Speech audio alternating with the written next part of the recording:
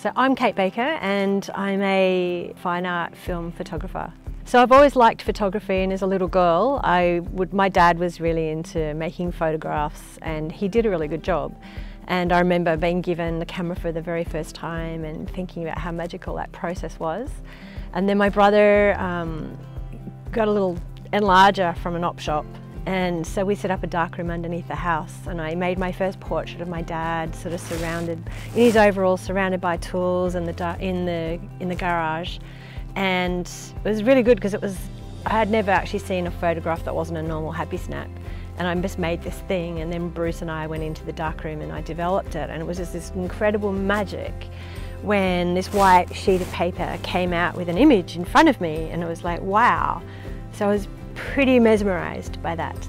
And then for years I just made photographs because I loved it, it was fun, and I'd photograph doorways and windows and weird things and people. It was actually only when I was 39 I was given an expensive digital camera, and I thought, oh, I'd better learn how to use this properly.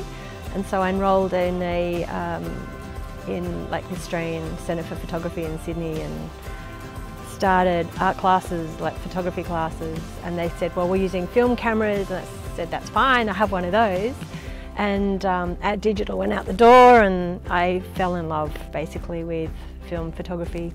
So I've had my own darkroom now for a while, and I've been photographing, exhibiting for the last 15 years. I like photography where it feels like it's kind of more poetic. When there are different photographers who I admire for different reasons, like I love Sally Mann's work, and what she has done with her, especially her family photographs, are quite amazing. I chase the feeling, and the feeling of connection, something special that is in the image.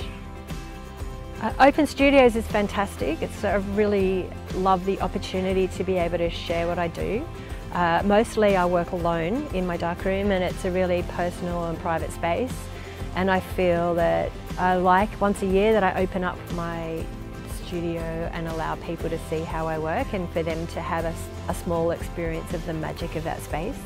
And I love watching people's eyes when they see that blank piece of paper go into the chemistry and then out comes an image. I see people's eyes widen and they just, wow. So if you come to Open Studios, you'll see that I will print in the darkroom. You can actually see the process end to end, or part of the process end to end, and I will also have my large format film camera so people can see an image through upside down and back to front, which is how I see the images when I make them with a big view camera.